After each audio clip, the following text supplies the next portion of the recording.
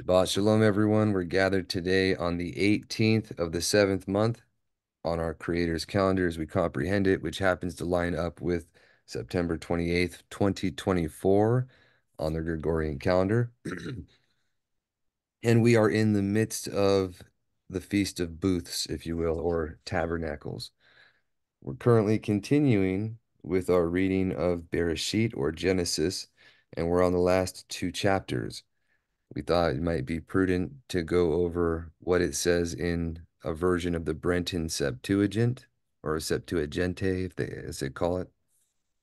Although the wording may be a little different from what we're familiar with in the Masoretic text, please do try to compare it. Try to see how this has been fulfilled in the children for each one, or if you're not familiar, then feel free to ask. A lot of these are used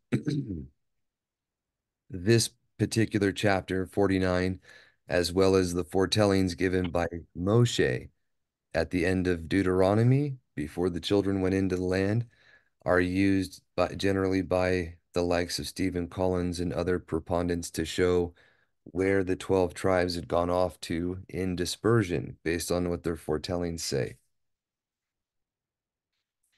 But right here is chapter 49. It says, And Jacob called his sons and said to them, Assemble yourselves, that I may tell you what shall happen to you in the last days. If you remember, the last days began, it was the last days when our Mashiach was on the earth. And a lot of people have a lot of reasons for their context or what they say in regards to those things. I don't really know all the nuances of it. The only regards that I know of that scripture says about this, and you guys can correct me, or anyone that listens to this can correct me if I'm wrong, or share with me what they might know. But the only scriptural references to the last days is in regard to the creation week. It's the fourth, fifth, and sixth days of creation week before the millennial reign that he was declaring the last days in. If there's any other context from scripture, please share. But I don't know of any.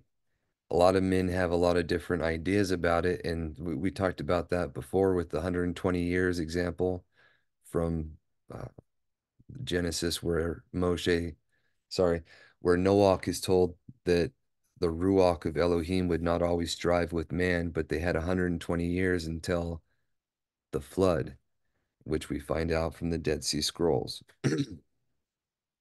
Anyways, it says, Gather yourselves together and hear me, sons of Jacob.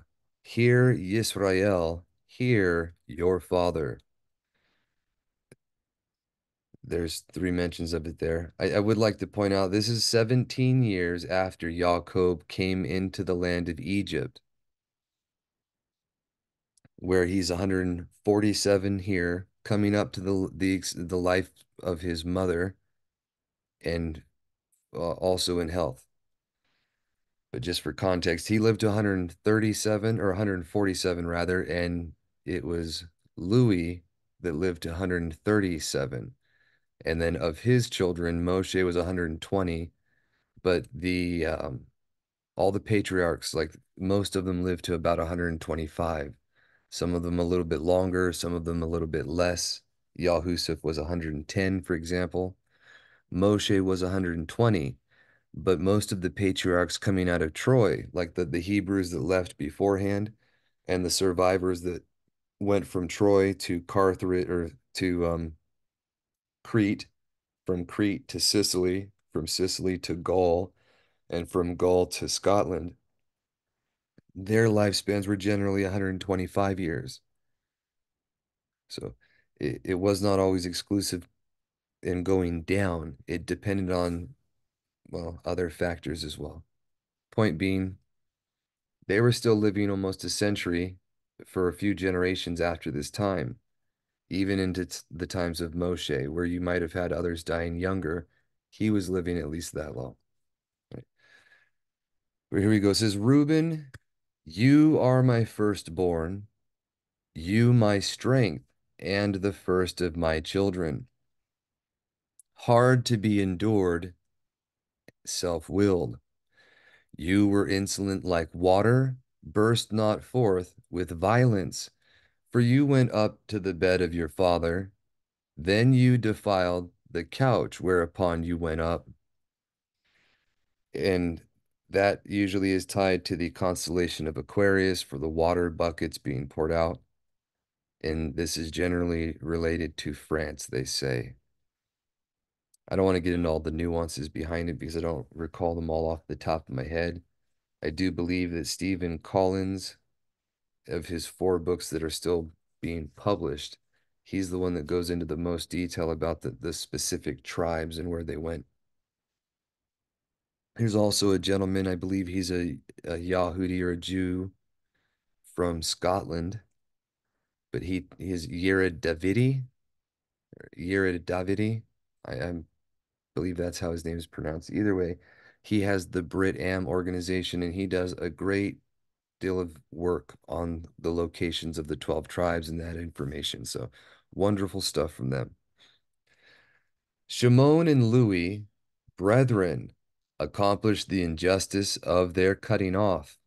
Let not my soul come into their counsel, and let not mine inward parts contend in their conspiracy. For in their wrath they slew men, and in their passion they hewed a bull. Cursed be their wrath, for it was willful, and their anger, for it was cruel. Now, this says cruel here, but it literally means hardened or aggravated. If you remember, Shimon means here believe and do, and Louis are those that are joined unto him. Both of them scattered throughout the 12 tribes as a type and shadow of what was to come. But Louis in particular, if you read the Testament, he foretold to his children that they would be directly responsible for betraying the truth when he came. And if you remember, it was the children that went to Aaron and said, "You make us a mighty one," and he went ahead and accomplished it.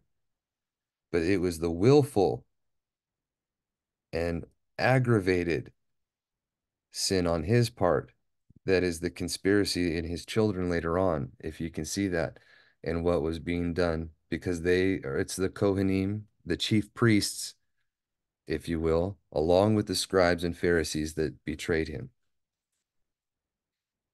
But right here, Shimon is those who hear, believe, and do, and Louis is those who are joined unto him. And it's always been those that are closest that knew the truth that willfully do wrong that was being spoken of here under his wrath. But anyways, it says, "For in their wrath they slew men, and in their passion they hewed a bull. Cursed be their wrath, for it was willful, and their anger, for it was hardened," or aggravated.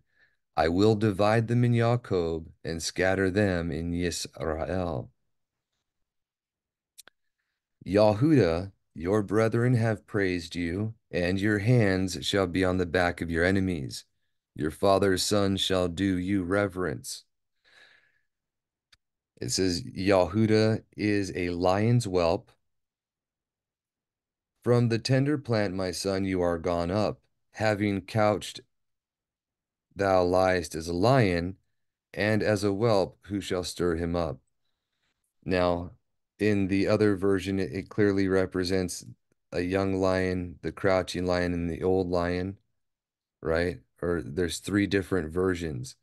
And that was carried on through the arms or the heraldry of Yahuda through perpetuity, where you have the different insignia with the 3 lions. The other ones that represent Yahuda is the single lion, both of the yellow or from the line of Zerah, the red lion, and then a crowned lion to represent the line of David specifically, or Dawid. When you have the non-royal version of Dawid, it was the Mogan Dawid, the shield or star of David, as they call it, and also the harp of David, as it is known. But those are not always used in conjunction with non-royalty because it's on the Irish and British heraldry as well. But generally, where you have Yahuda ruling and he's not a king, you'll have the Mogen Dawid or the star rather than the lions represented or the crown. These are all known from antiquity. There's a few books that are written with this in regard. There's one that is specifically on the topic of the Celto-Saxon heritage or the symbols of our Celto-Saxon heritage, if you will, and it goes over the heraldry in particular. But I don't want to get too sidetracked on that. The point being, every one of these also are part of the heraldry for each of the tribes, and you can follow it down through history, where not everywhere they migrated, but generally where they went throughout Europe is very well known because of this. It says, a ruler shall not fail from Yahuda, nor a prince from his loins, until there comes the things stored up for him. And he is until Shiloh comes, right? And he is the expectation of the Gentiles. This was fulfilled in the coming of our Mashiach, where the Maccabees, who were of Yahuda from their mother's line, all the way back from the time where Aaron married Nahash's sister, the leader of the tribe of Yahuda's sister. From that time on, Yahuda and Louis were intermarried, just like our Mashiach was to come from both, but predominantly from Yahuda. You can find that echoed throughout time. Uh, because of that, however, just as Tafi married into the line of Zerah and the seed of Dawid was reigning through her children, and that was when it was foretold that the exalted tree would be humbled and the humbled one would be exalted by giving the kingship from the Pharez line to the Zerah line. Just as that happened, you can see that it was lawful for the sons of Aaron of the line of Yahuda through their maternal line to also hold kingship, although it was not directly from the line of David and it did not continue. It was not cursed or was not rebuked by our Creator in any capacity because it was literally fulfillment of these prophecies right here, or the foretelling.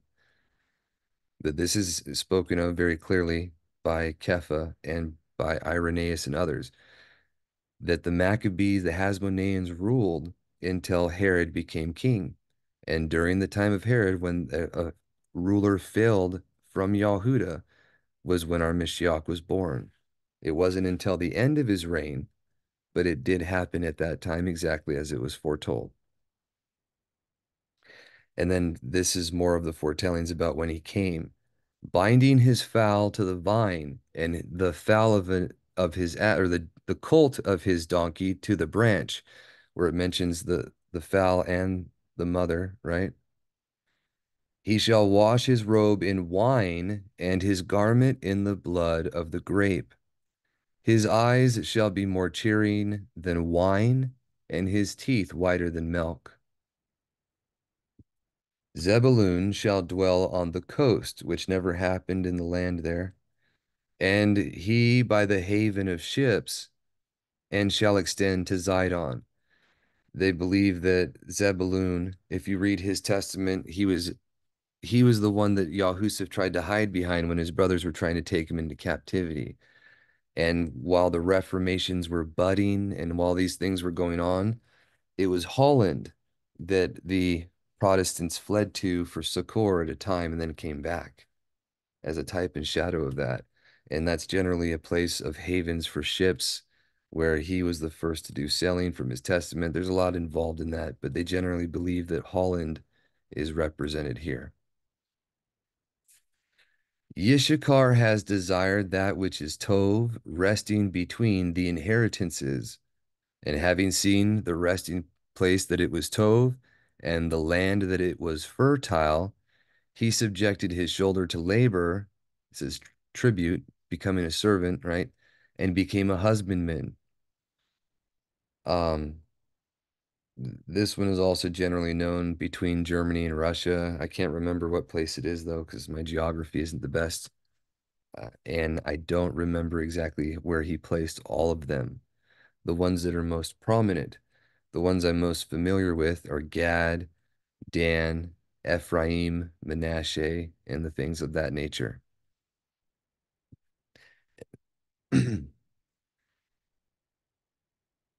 But to continue here, it says, Dan shall judge his people as one tribe too in Israel, and let Dan be a serpent in the way, besetting the path, biting the heel of the horse, and the rider shall fall backward.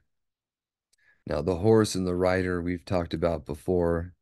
Whether or not that's an allusion to these, I can't directly say. There's been different things spoken of.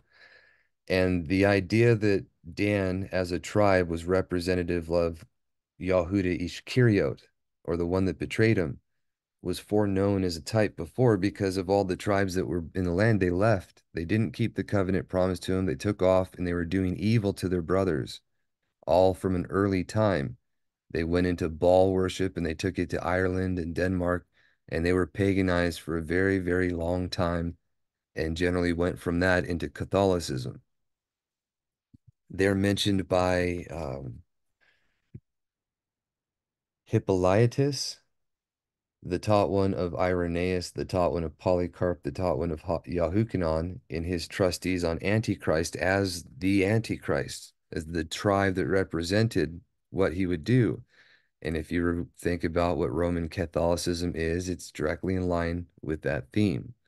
So it was foretelling that type, and that's why I mentioned it to you. But they're one of the tribes. It's when they repent that they're going to be biting the heel of that horse and the rider and having it fall backwards, right? But generally, they've been antagonistic to his people, to those that are pursuing the truth, just as Dan hated his brother and was very angry with him, and almost all of his sons died and he was sick. Same thing with Gad, which is Spain. The things that they've done to Yahusuf, or England and America, with our popular governments and trying to crush them through the Holy Alliance with Rome and the Black Conspiracy. There, this is literally these foretellings in history being played out. So what I've been trying to point out, if you guys can see that, and if you can't, then Father willing, the more we go along, the more it will make sense to you.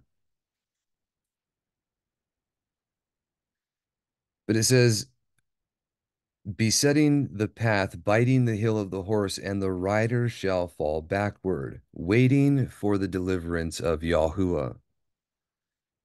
Waiting, right? We mentioned it before. Kepha says, when men turn their minds to obedience to the truth, that's when things will change. And it's universal. We'll go ahead and right here. It says, Gad, a plundering troop, shall plunder him, but he shall plunder him closely. Asher, his bread fat, and he shall yield dainties to princes. Naphthalim, or Naphtali, that word right there without the N, the Ethalim, that was a name for the white Huns, which they were the white Huns. The tribe of Naphtali stayed together almost entire. They also stayed in Asia, or the Middle East, if you will, for longer than most of their brethren. But eventually the white Huns were ran into Europe and went into what we call Scandinavia and parts of Finland and Lapland, I think. But the original indigenous people there kind of moved over and then they amalgamated.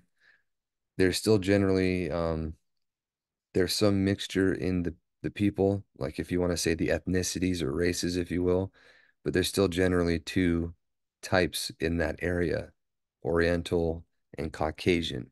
Just like there's two types in Russia, there's Orientals or Asiatics, or like sons of Japheth from the Far East, and Caucasians that have generally been intermixed there.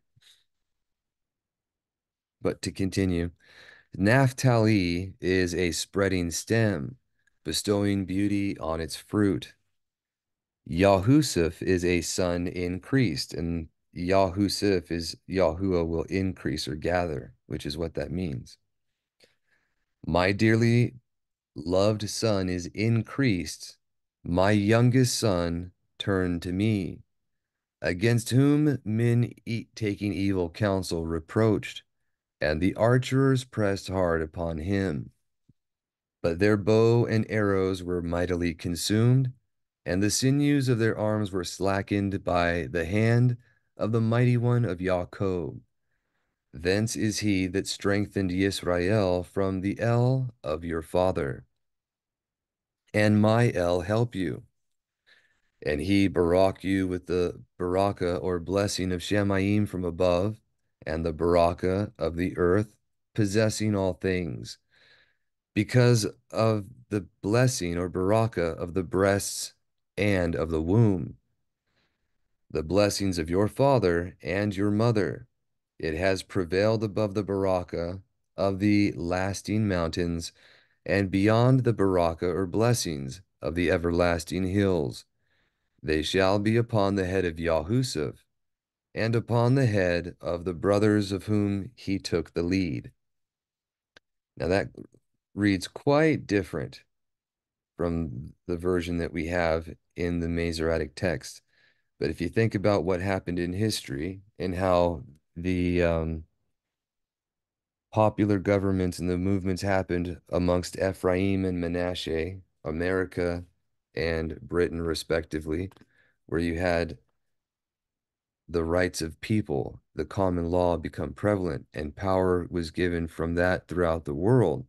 You can see how that is affected here. We're currently losing that because, as with our forefathers before us, as a people, when we turn from the truth, we have our enemies rule over us. But this is generally about America and Britain, respectively. And not just the land of Great Britain or the island of Britain, but the Commonwealth, the nation and the company of nations. Right here, Benjamin, as a raving wolf, he shall eat still in the morning, and at evening he gives food.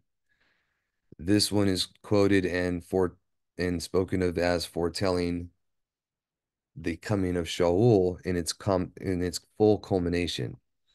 But it was foreshadowed in the tribe of Benjamin being the first to be like a raving wolf against their brethren, how they committed what should not have been done, and then they were almost wiped out. And afterwards, also in type with Shaul as a raving wolf at first, but then later his children eating or his son's son, who was a cripple, eating at the table of the beloved as a type and picture of Shaul that would come. And that was spoken of also by Hippolytus. I believe Irenaeus has taught one. The writing that both of those is in, if I remember correctly, is the refutation against all heresies and the trustees on Antichrist, respectively. This is all these, the 12 sons of Jacob, and their father spoke these words to them, and he baruch them. He baruch each of them according to his baraka. And he said to them, I am added to my people. You shall bury me with my fathers in the cave, which is in the cave of Ephron the Hittite, in the double cave which is opposite Mamre, and or in the land of Canaan, the cave which Abraham bought of Ephron the Hittite for a possession of a sepulcher, for a place to bury the dead, right? There they buried Abraham and Sarah, his wife. There they buried Yitzhak and Rebekah, his wife. There they buried Leah in the portion of the field and of the cave that was in it, of the sons of Chet. And Jacob ceased giving charges to his sons, and having lifted up his feet on the bed, he died and was gathered to his people. Now, we'll be getting to the testaments of the 12 patriarchs after this, and then shortly into that, we'll also cover the few that link between the times of the patriarchs in Egypt and the time of Moshe. Of those, we have the visions of Amram and the testament of Kohath, although in the other order. The testament of Kohath first, then the visions of Amram, and he was the father of Aharon and Moshe. He actually had Moshe, or he didn't have his children roughly, but Moshe about 22 years before he passed away. But Moshe was still a teenager. I believe he was 17 at the time. We'll find all that out as we read the testaments themselves. But in the meantime, here's chapter 50. Also, for corroborating information in regard to these things, the Patterns of Evidence, that is a newer movie that's out, a documentary, really covers the city of Avaris and all the cities that were in that area built by Hebrews, how very expansive it was, the Exodus path. These are second witnesses to our late brother, Ron Wyatt, who is the first our father was pleased to allow to discover these things in this current age, or our lifetime anyways. He discovered Noah's Ark, the path of the Exodus, the Red Sea crossing, the real Mount Sinai, where later discoveries have also been had, right? Found out the first place, the place where Noah built a home in the mountains of Ararat there, and then also discovered the Ark of the Covenant. Amazing things that our father gave into his hand because he was a humble servant. Just something to keep in mind. It says, and Yahusha fell upon his father's face and wept on him and kissed him. And Yahusha commanded his servants, the embalmers, to embalm his father. And the embalmers embalmed Yisrael. And they fulfilled 40 days for him, for so are the days of embalming numbered. And Egypt mourned for him 70 days. And when the days of mourning were past, Yahusha spoke to the princes of Pharaoh, saying, if I have found favor in your sight, speak concerning me in the ears of Pharaoh, saying, my father adjured me, or judged to me, right? He commanded me. When you adjure, it means it's not quite an oath, but it's like a promise or a thing you said you were going to do that's like an oath. In the sepulchre which I dug for myself in the land of Canaan, there shall you bury me. Now then will I go up and bury my father and return again. And Pharaoh said to Yahusha, go up, bury your father, as he constrained you to swear. So Yahusha went up to bury his father, and all the servants of Pharaoh went up with him, and the elders of his house, and all the elders of the land of Egypt, and all the household of Yahusha and his brethren, and all the house of his father, and his kindred, and they left behind the sheep and the oxen in the land of Goshen. Now, Goshen is what we normally have it hit. This is Gesem, so that's a little bit different spelling. There is another different variant spelling there. That might be common between the Greek Septuagint from the Masoretic text. It says, and there went up with him also chariots and horsemen, and there was a very great company.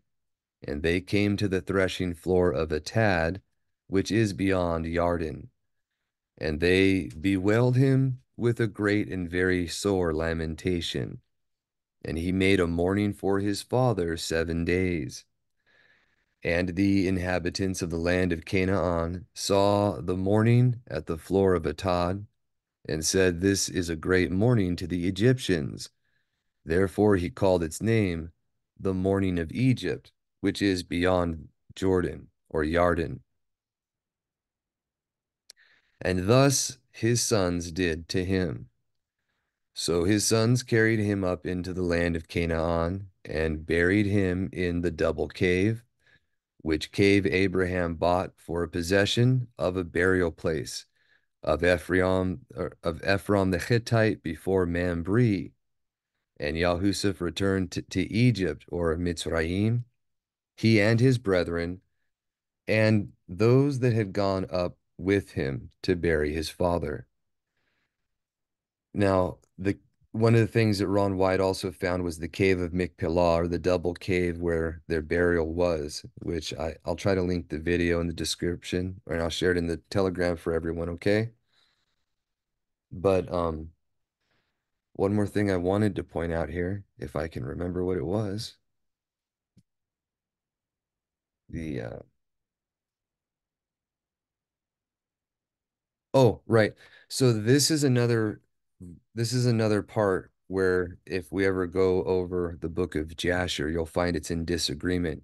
You don't see anything here. There's not one reference of Edom, not any mention of Edom in regard to any part of their going out of Egypt to bury Jacob.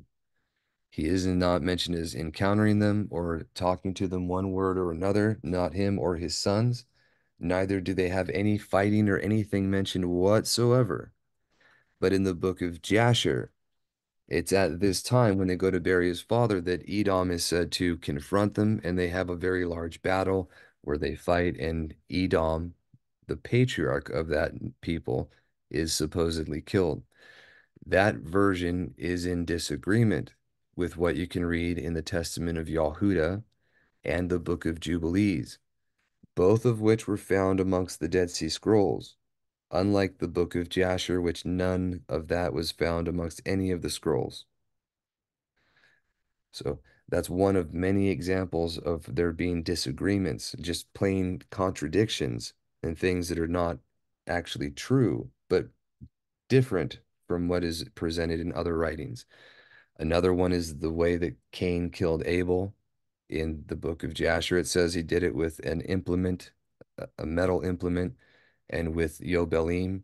And elsewhere, it mentions that he did it with a stone. And it was because he used the stone to kill his brother that it was with the stone that he was killed when his house fell on him after the death of his father, Adam. But that's getting too far sidetracked again. It's just this is one of the major places where there's a huge hiccup because there's a very large section about what happened between Edom and Yisrael and the reason for that and what it foretells. And when you have other stories and things that you believe instead of the truth that was given, it muddies that up. But right here, we'll finish. It says, and when the brethren of Yahusuf saw that their father was dead, they said, let us take heed. That's in italics, right? Least at any time Yahusuf remember evil against us and recompense to us all the evils which we have done to him. And they came to Yahusuf and said, your father adjured before his death, saying, thus say you to Yahusuf, forgive them their injustice and their sin. For as much as they have done you evil, and now pardon the injustice or unrighteousness of the servants of Elohim of your father, or of the servants of the Elohim of your father. And Yahusuf wept while they spoke to him. You might conjecture on why, because it doesn't specify, but think about all the things he's done to benefit them and how he's never ill-treated them even when they returned. But now they're concerned because their father's not there, right? This is his compassion that he has towards his brothers. And they came to him and said, we, these are your servants. And Yahusuf said to them, fear not, for I am Elohim's. You took counsel against me for evil, but Elohim took counsel for me for good, that might be as today, and much people might be fed. And he said to them, fear not, I will maintain you and your families. And he comforted them and spoke kindly to them. And Yahusuf dwelt in Egypt, and his brethren, and all the family of his father. And Yahusuf lived 110 years. He was 30 years old when he was ruling with Pharaoh, and the famine happened at that time for 7 years. It was Yisrael came in. Um, the famine would have ended at his being 37, but his father would have lived for 17 years. And I believe after that, it was about 70, 71 where he ruled, and then he died at 110. We'll go into that more when we get to the chronology of things, probably when we're reading through the Testaments of the 12 patriarchs next. And generally, we're going to try to read them in the order of the men's death, which is not how it's lined up there, but um, we might put together a little bit of the timeline first to show everybody, or we could just read it and you can see it as we go along. We'll figure out what you prefer to do, but we'll go ahead and finish this real quick. It says, and Yahusuf saw the children of Ephraim to the third generation, and the sons of Malchir, the son of Manasseh, were born on the sides or thighs of Yahusuf. So his children's children's children, right? And Yahusuf spoke to his brethren, saying, I die, and Elohim will surely visit you, and will bring you out of this land to the land concerning which Elohim sware to our fathers Abraham, Yitzhak, and Jacob. And Yahusuf adjured the sons of Yisrael, saying, at the visitation with which Elohim shall visit you, then you shall carry up my bones hence with you. And Yahusuf died, aged 110 years. And they prepared his corpse and put him in the coffin in Egypt. They buried him in the coffin in Egypt. And that is also found where they buried him and where they originally kept the sepulchres of the patriarchs before taking them into the land to bury them is in Goshen. They've actually found that area, and they show some pretty interesting things in the patterns of evidence there. But I'm willing that was edifying for everyone, and it helps us get a little bit more perspective about the things that we might see coming on in the future. We should be segueing from here into the beginnings of the testaments of the 12 patriarchs. We might read the beginning of the book of Exodus, but that will be afterwards because it's not until after the times of the patriarchs generally where you have what's coming next. Although just for everyone to comprehend things, Kohath was born, I think the son of Louis was born either just after or before they went into the captivity. Then it was Amram was born in the land there, and he was in the captivity. He died where there were 153 years in the land already. It was during the time of Amram that the children were brought into captivity, specifically after he was separated from Jochebed, his wife, for 40 years, and the land was cut off. They couldn't go across the borders because of the fighting between Canaan and Egypt. We'll get into more details with it later. But if you remember, Satan, the ruler of the world, wanted to destroy the promises and ruin the things that our Creator said he was going to do. And he knew that it was going to be through a particular seed. So he had them, and he knew it was going to belong in a particular land. So he had those that were his conquer that land and corrupt it first, and then fighting and actively participating in trying to keep that promised seed out. The kings of Canaan fought the Mitzraites, which they were brothers, they were related. But once they conquered them, they shut the borders over, and then it was a Canaanite pharaoh, that the one that didn't know Yahusuf, that got the people to conspire to enslave the rest of the Hebrews. But that's what we'll get into more at a later time. At this point, they were exalted going into the land, highly esteemed, benefiting others. They caused the circumcision to be practiced by a lot of the Egyptians and then later on those of Persia, which were from the descendants of Eleazar, Abraham's servant.